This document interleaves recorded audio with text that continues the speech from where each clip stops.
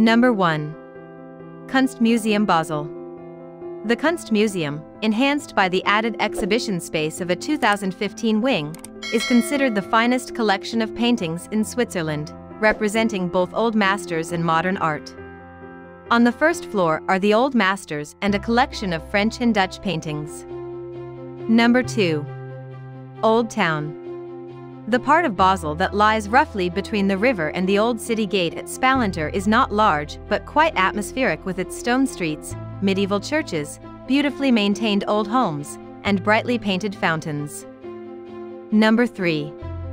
Zoologischer Garten. Switzerland's oldest and largest zoo, Basel's Zoo, is affectionately known as the Zolli by locals, and it is one of the most visited tourist attractions in Switzerland. It has been named one of the 15 best zoos in the world. Number 4. Basler Münster.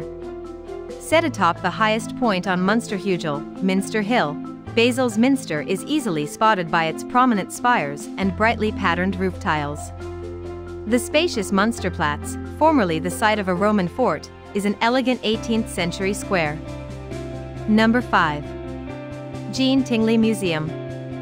The Jean Tinguely Museum contains the largest collection of this influential Swiss artist's work thanks to a generous donation by his widow Niki de Saint-Phal, as well as contributions by other collectors. Number 6. Papiermühle. Set on a medieval canal with an operating water wheel, an old paper mill has been turned into a museum of writing, printing, and paper, showing the printing and papermaking processes with actual working machinery. Number 7. Rathaus and Marktplatz. The focal point of the old town is Marktplatz, where you'll still find the colorful daily market selling local produce, flowers, and food specialties. Dominating the square is the bright red Basel Rathaus, with its colorful painted facade. Number 8. Tinguely Fountain. Completed in 1977, the playful fountain designed by the Swiss artist Jean Tinguely quickly became a Basel landmark. Placed inside a large shallow pool, 10 large iron figures seem to be playing with each other in the water as they move and spray jets of water into the air.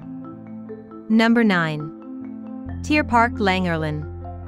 When you need a break from Basel's abundance of museums and historic attractions, or if you are looking for things to do with children, take a tram or bike to the Tierpark, an expanse of green parkland alongside the river. Number 10. Historisches Museum. The 14th century Barfüßerkirche, Church of the Barefoot Friars, was renovated in the 1970s to house the historical museum with important collections on local history and culture. It spotlights particularly the city's unique position at the crossroads between Swiss, German, and French cultures.